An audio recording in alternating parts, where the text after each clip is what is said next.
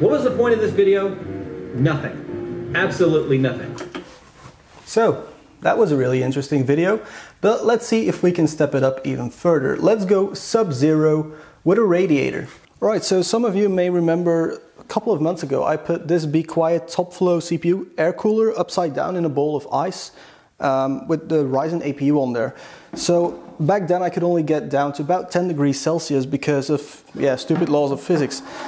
So we're going to step it up. I still have this ID Cooling FrostFlow 280. So let's find a bucket to put this radiator in and then freeze the whole thing. Alright, so I have my radiator and I found a legendary pink bucket, by the way, inside joke. But the idea is this goes in a bucket with really cool fluid and then this goes up to my CPU.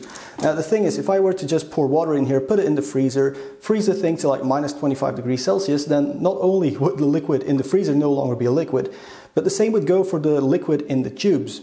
So that's the problem with this sort of setup.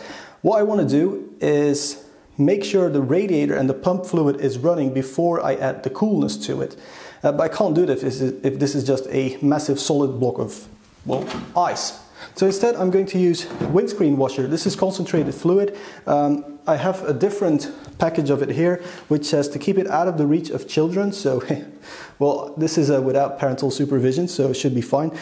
And 1 liter of this stuff with a liter of water should get me about minus 24 degrees Celsius. So I'm going to get 5 liters of this concentrated stuff, actually 2 of these bottles, mix them so it's half water, half windscreen washer concentrate, and freeze the entire thing to minus 25, and then we'll put it in the bucket when the PC is running with the radiator also circulating fluid.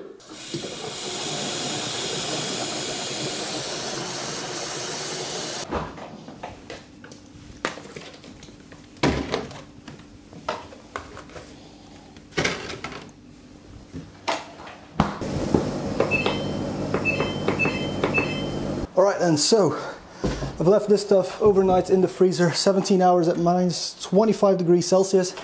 It's all nice and frosty, but let's first do the important stuff.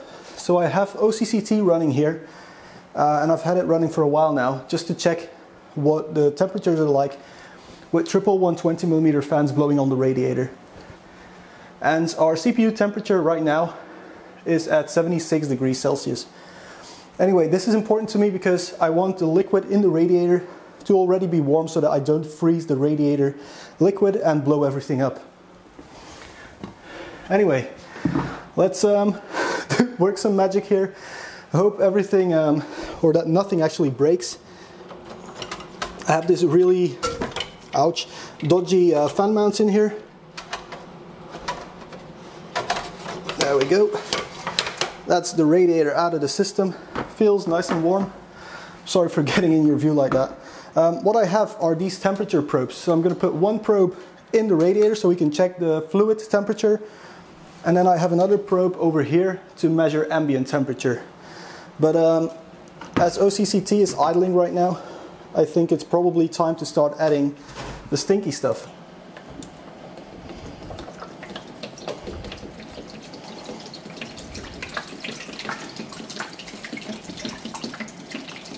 Oh man, this stinks so badly. Like, this is horrible. So CPU temperatures at the moment, 73 degrees Celsius. Oh, this is so cold. So right now I have about 1/3 of the radiator submerged.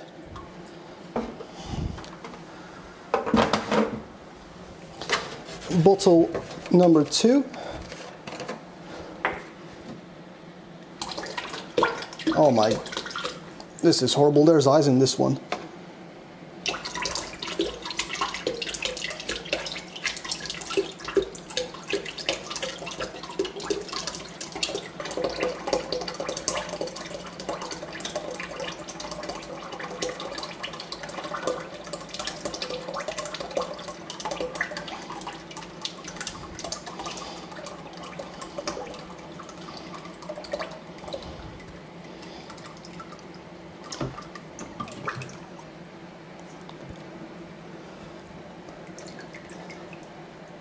Alright, that's a full bucket.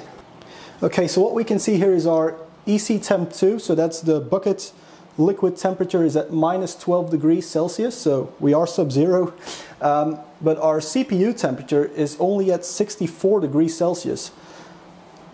Interesting, VRM is also at 66, so this is under like a long continued load. There is some condensation going on here, as you can see, so it's definitely cool here. But I can't fully submerge the radiator, that kind of sucks. The reason I have these Noctua fans is if there was going to be condensation on the motherboard, it would just get blown away real quickly. So what I'm going to do is I'm going to quickly turn off OCCT. But I'm going to keep the pump running at maximum speed, so I've set this one up to run at 12 volts all the time. We've just reached 12 minutes of testing anyway.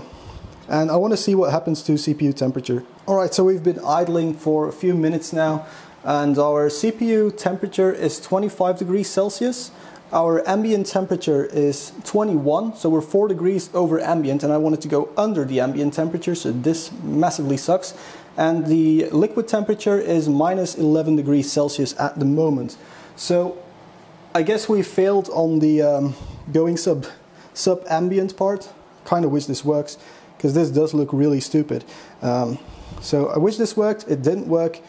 So what I'm going to do now is I'm just going to leave OCCT running, and I want to know how long this liquid can actually stay cool with the radiator in it. Like, how long will it take before 10 liters of antifreeze gets hotter than ambient air.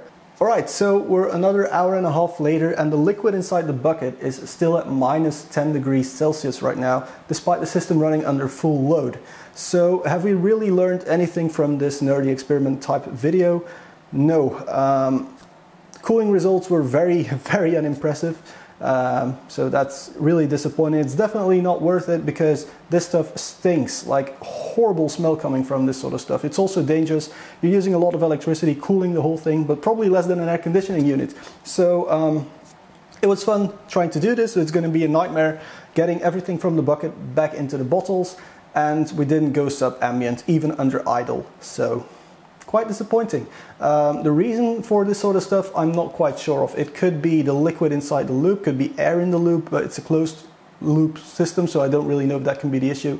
Could be the thermal paste, it could be anything really. I can't really troubleshoot it because it's a closed loop system. So I guess if we had more liquid volume, or if we could actually use this liquid in a custom loop to run on the system, that way we could get better results and just use a bucket as a reservoir. We could go further with this sort of testing, but for now it's time to call it an end. We went 4 degrees over ambient temperature at idle, and under load right now we are getting 62 degrees in a 21 degrees Celsius room. So yeah, this was all for nothing, but whatever. Hope you guys enjoyed it. If you did, hit that thumbs up or the subscribe and even the bell icon. That would really help me out a lot. But for now, massive thanks for watching, and if you want more content, you can follow me on Instagram and Twitter. But yeah, cheers.